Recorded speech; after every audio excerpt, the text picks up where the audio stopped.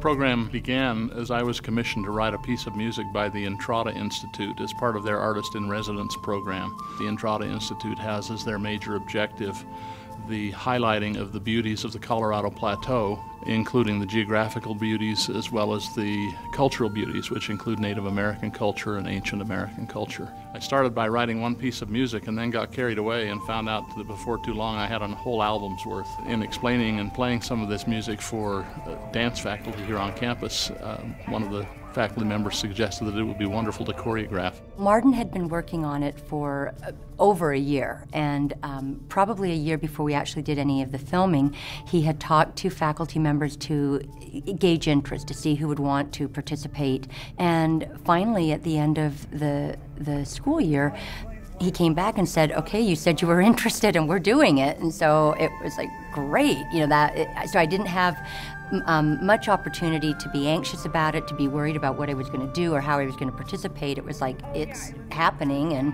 we're ready to go. We sat down and threw out lots of ideas. We brought in Will McKinnon from campus, and our ideas just went all over the place. Overall, the project has just been a whole lot of fun, working with the different choreographers and the dancers, and everyone has put in so much time and effort to make this happen. It's really been a labor of love for many people.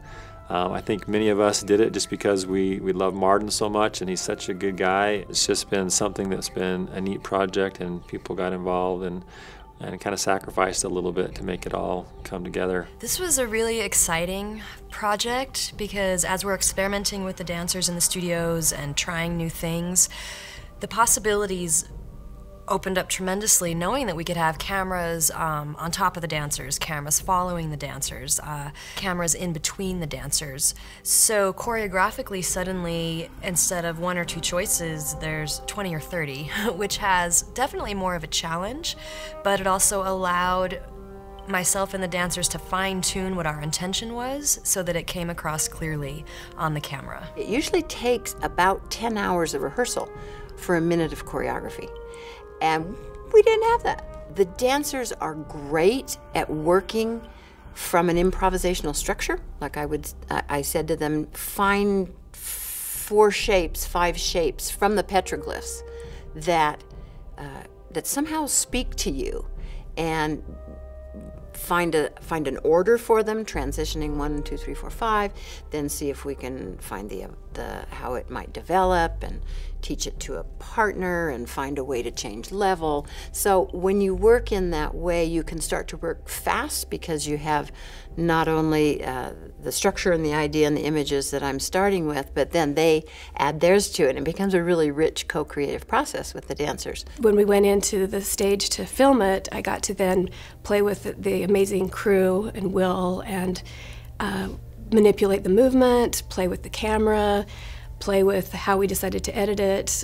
So I took on a real playful way of deciding how to work with letting the lens tell the story, letting the lens guide the audience to how it was going to work, and figuring things out. So it was an opportunity for me to try something new, to try something different than I normally choreograph with, that I normally get to do as a choreographer. Doing these types of projects for us in studios and broadcast services is a little bit more on the creative end of things. In this case, one of the pieces involved bringing in sand, and maybe the first and the last time that the Reagan Theater has the floor covered with sand. But it was sure a whole lot of fun to do that and imagine it and plan it. I thought it was really awesome to fill the entire Reagan Theater with sand. Dancing in the sand on a stage was it was interesting. It was an interesting texture. We slipped a lot, we fell a lot, we couldn't spin. It was interesting, like rolling around in the sand. But I don't know, it kind of created a new environment, because typically as a dancer you're always performing on stage, and just the different environment that we were placed into was very fun. It was a great opportunity for me as a dancer to get involved with the project, because it's not just your typical, like, oh, you're going to be dancing on stage. It was a new experience that I knew I had to do. Coming into the studio and getting hung in a harness and floating around, and being put on stirrups so you could appear to be floating in midair, and the use of the green screen. Those have been kind of some of the new experiences that were interesting and fun at the same time. The experience has definitely paid off my expectations, because I had no idea what was gonna happen, and so I didn't really have too high of an expectation. I was just like, it's gonna happen, and I'm just gonna make the best of it. And it's been so great. It's so much more dynamic than just being on stage. Like, I got to be on a harness, I worked with green screen, I danced in sand, like I did so much that I can't even imagine doing on stage. And so I think that expectation was definitely satisfied. One of the delights of working on this project was dealing with cameras that would move, that didn't have to worry about obstructing an audience. It was done in more of a studio setting, and that gave us lots of possibilities for the cameras, shooting things at different angles.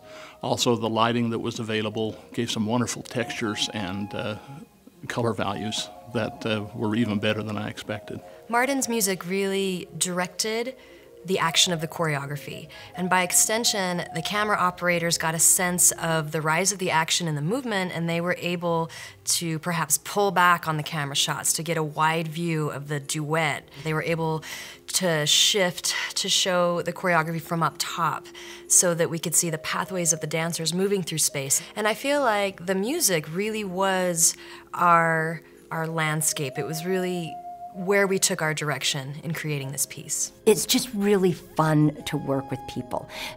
They're very excited. The camera people are excited to work with dancers because they haven't seen that before. Dancers are excited to work with camera people because we're not aware of what your activities are. And so that was a lot of fun sharing. They did do a little bit of dancing that we wanted to videotape. So, after watching it for 8 hours, you get a sense of what it is too. And so they were joking around. That was a lot of fun. So the process itself it can be tiring. It can, you have to maintain your energy, your performance energy, but it's also a lot of fun. We wanted to make sure that each piece spoke individually and was separate and different, distinct from each other piece. And I think the choreographers were able to accomplish that, both in costuming and in the basic concept of their dance and in the style of their dance. We actually have several styles that aren't all from the same bag. So we weren't stuck with just what a person would call modern dance or just with dances that are influenced by other cultural movements in the country. There was an interesting combination of all of those. I would like to tell Marden thank you for involving us on this project. He really, as I said before, is kind of the visionary behind all of this. He's the one that brought everyone together, and it has been a lot of fun to produce, and I hope it will be something that the dancers and the community will be able to appreciate for many years to come.